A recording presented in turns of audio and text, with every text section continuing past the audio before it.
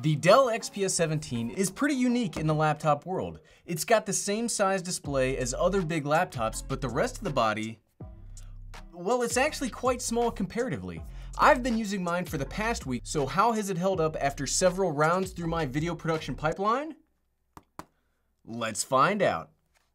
I like it too much to slam it down, I'm sorry. What's up everyone, I'm the Everyday Dad, and if I can figure it out, you can figure it out. Spoilers, okay. Spoilers for the rest of the video. I actually really like the XPS 17, which that surprises me because as somebody that really loves getting a small a laptop as possible, I mean, if you had to ask me what my favorite laptop design of all time is, it's probably the MacBook Pro 13. I really thought that the much bigger size of the 9700 would seriously turn me off to this computer. But surprisingly enough, and most of all to me, I'm actually really enjoying this as both a work around different spots of my house, simulating actually going places because I can't go anywhere. I work from home now and I'm trapped in my house. But I'm also really getting comfortable plugging this into my dock and external monitor to get more of a desktop-y feel out of this. This video is not going to be a list of tech specs or benchmarks. If you would like to see a little bit more in-depth coverage, I'll leave a link to my playlist that covers a lot about the XPS 17, including comparisons against its main rivals, the MacBook Pro 16 and the XPS 15. I'll leave that playlist linked in the description below. What we're gonna do today is go over what I both really like and what I both dislike after using this as my main computer for the past week. And you know what? Let's start off with the negatives. I find starting off negative grounds us all in reality before I go super hyperbolic, like Goku levels of hyperbolicness about the things that I like. I'm a nerd. First off, and this is a new thing for me to really talk about, let's talk about Dell's quality control.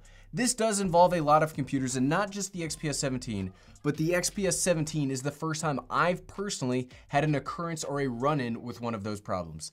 This laptop shipped to me with two physical problems. One, the trackpad, I don't know if you can hear this,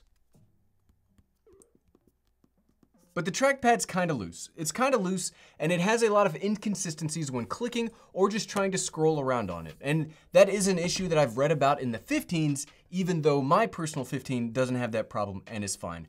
The second issue I've had is there is a small dent. Can you see it? Right there. Yep, right there. There's a small dent in the underside grill of the laptop that we found in the unboxing video, so I haven't had a chance to cause that issue, which I might because I do drop stuff all the time. Now for me, the dent on the grill is not that big of a deal because I'll never actually see it. It's on the bottom of the computer. And I haven't yet had a performance problem indicating maybe it was dropped or something violent happened to it in its shipment to me. The trackpad though is a big deal and I will be returning this specific 17 to get another one that will hopefully not have this issue. And that is something you need to consider when you buy your stuff. This is much like I've mentioned in previous videos. If you're going to buy any kind of expensive creation gear, whether it be camera, computer, lens, anything, buy it from a website/vendor with a reputable return policy in case you have these issues. And really quickly, as I'm working through the return policy on this 17-inch model, I'm getting a weird pushback from Dell when I submitted for my return. Now, what I want to do, this is kind of going to be like a rolling update as I go through the process. I will update the video description next week. So if they send me any more runaround emails like the one I got today, instead of just providing me a return label, I will let you know. Hey, really quickly, I'm editing the video over in the office and I set all the stuff up really quickly. So I did get an update on the return policy. So after I recorded, shut down, I got an email from Dell where I got the initial email that said, hey, there's a technical issue, please work with our technical team. I responded to that email with, no, I don't want your technical support, please just send me a shipping label. Then an hour later, I did receive that label. So there you go. Always check. Now, what is frustrating in that process is other retailers just give you the return form. I want to return an Apple computer, I submit for the return, it immediately shows up. They don't give me a runaround. They don't make me go through technical support first. Another thing that I don't really like, but is also kind of fixed, I don't like it, it's also not a problem. It's weird to explain. If you try to buy this laptop from the home side of Dell's website, you can't get the version with the RTX 2060 and the 1080p panel. You only have the option of the 4K touchscreen, which sucks because I don't necessarily want to pay for that battery drain and touchscreen of a resolution that I'm not gonna use. I don't wanna pay for stuff like that because I don't want it. And it kind of sucks that that's your only option. But if you go over to the business side of the house, you can find that exact model, 2060, 1080p. So don't play coy with us, Dell. Move that over to both product lines. Make them equivalent. Next thing that I don't like has to do with the physical design of the laptop. And the physical design will be a positive later, so just stick with me. This could get awkward. You'll no doubt know that I'm a discerning typist. I'm pretty tough on my needs for typing, whether it's a computer or a word processing tool that I use.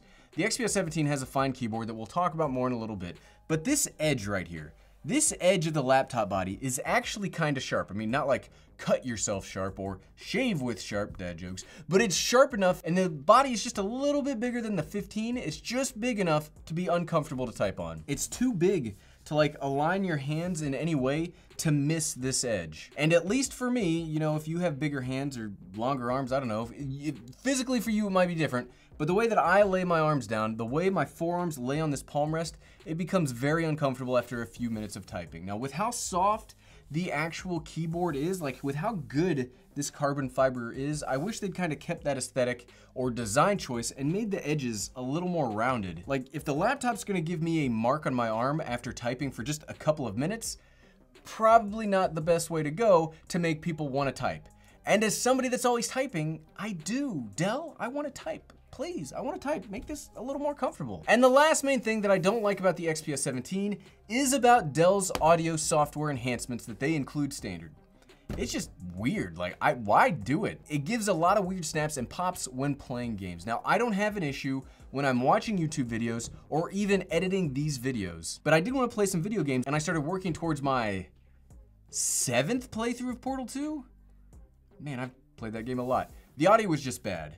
You uninstall those enhancements as soon as you can. You may not be using this for video gaming, but you could if you wanted to. Okay, blah, that's enough about the negatives.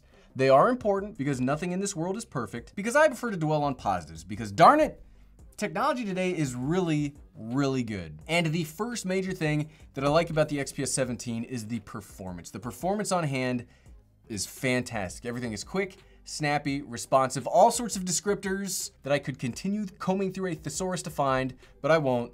It's fast. Not only is it fast for daily tasks like web browsing stuff, but I find video editing to be an actual really good experience without any caveats. It's not like it's good, but it's just good. Now, I personally bought the version with the 1650 Ti, and while it's not my preferred graphics card, it does a fantastic job in both photo and video editing, and that's what I use my computers for. And when I say fantastic, this, even though it does not have the specs to stand up to my MacBook Pro 16, it did much better than my MacBook Pro in the same tasks.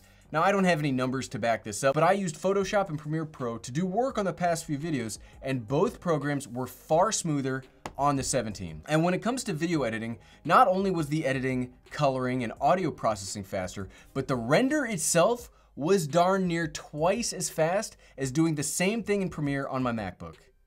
I mean, it was good. And when comparing Final Cut Pro X, it was still faster to render in Premiere on the XPS. That's real impressive, as I've long considered Final Cut Pro on the Mac to be the default speedy video renderer, especially if you're looking for a laptop. I mean, desktops, sure, you can have way beefier components and cooling systems there.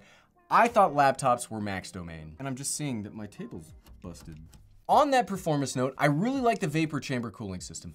I don't think it's specific or unique to the XPS 17, but it works really, really darn well. And it's part of the reason that this laptop can be so small and yet have really good thermal performance. During my quick bouts of gameplay and my several hours of video editing, I never once got into thermal trouble with this machine. Temperatures were very consistent throughout the entire time I've used this laptop. Temperatures have been consistent.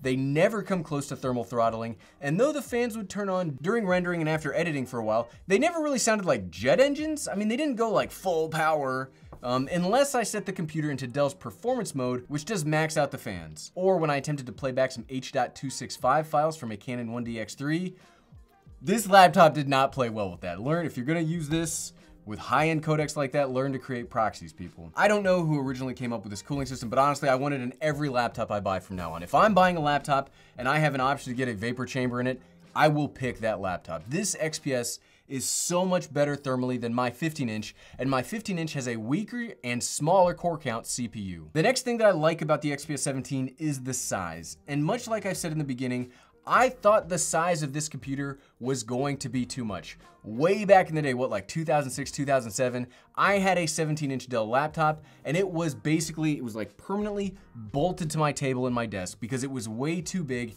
and way too heavy to actually take anywhere. But this is actually like a 15-inch laptop that just so happens to have a 17-inch screen and 17-inch internals. And it's not gonna click for you.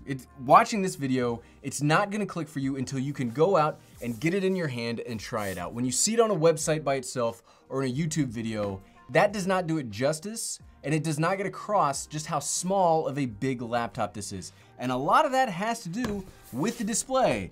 And as we're talking about display, I continue to love the display on this laptop. Much like the 15-inch, this new panel is crazy. Like, it's legitimately incredible, and one of the best things Dell's done here by far. Almost no bezels while still fitting in a webcam, albeit not a great webcam, but a webcam nonetheless. This is really impressive stuff. It's just one of many little nice engineering touches that add up to an overall great laptop experience. Another really great engineering touch that I like, which we talked about earlier, is the carbon fiber build of this body itself. It looks great, and it just feels great when you're typing or you're messing around with the body of this laptop. You might think that's weird, like, who cares what the laptop feels like? It's all about performance and price. But for me at least, it's all the little things that add up that I get impressed with. And I would prefer a computer to feel better and higher quality than for it to not feel that way. So I appreciate this. I also really like the port selections here. As somebody that does a lot of work that gets both saved to SSDs and SD cards, having 4 Thunderbolt 3 ports and an SD card slot built into the body of this laptop is exactly what I need. That is, again, much like the vapor chamber, I need every computer I use from now on to have this. My display is connected through Thunderbolt 3. I have the power cable ready to go. It's all right on my desk, just ready to go without any muss or fuss. It's also really nice that if you do need USB-A or HDMI, Dell includes that dongle in the box. You might not want to use a dongle, but at least you don't have to pay for it. The display connection for my MacBook Pro to get USB-A and HDMI, it costs $60 to do the same thing. This just came in the box. Thank you. And the last thing that I want to talk about today is, much like the XPS 15, this laptop looks incredible. I'm a pretty simple person. I don't really care for all of the RGB that goes around in the computer scene. I don't like that. I don't like flashiness. I'm also a professional office worker. I have to be able to take this into meetings and be taken seriously. I love the aluminum look of the outer chassis. I think it contrasts well with the black carbon fiber. The slim design and the bezels make this look futuristic without needing to have graphics or lights or fog machines built into it. This looks like a high quality professional device that you won't get laughed at a meeting for having. And as an adult, that is important. And I just like that in a device that I spent so much money on. Much like the MacBook looks fantastic and very professional, I think Dell's done a great job making this match that aesthetic in their own way. But at the end of the day, so what, right? Would I recommend the Dell XPS 17? Absolutely. Yes, absolutely. I recommend this computer, so long as you buy it from a place that will let you return it if you do have a problem with the trackpad. That's the one thing. You have to protect yourself.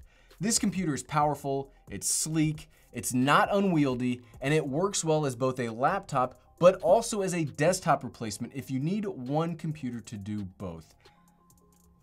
I'm impressed. I'm very impressed with this. And now Gary, you've got a really tough choice in front of you, because I've got to decide if I'm going to fully replace my MacBook with this. It's going to be tough, and that's a thought for another video. Maybe we'll do like a Mac versus Windows comparison where we then the fate of the computing environment is at hand. That was very nerdy. And if you're considering a Dell laptop and you don't know whether to get the XPS 15 or the XPS 17, here's my video comparing the two, and it'll help you work through my thoughts on each. Click right here. Click, click, click, click, click, click, click. Thanks for watching.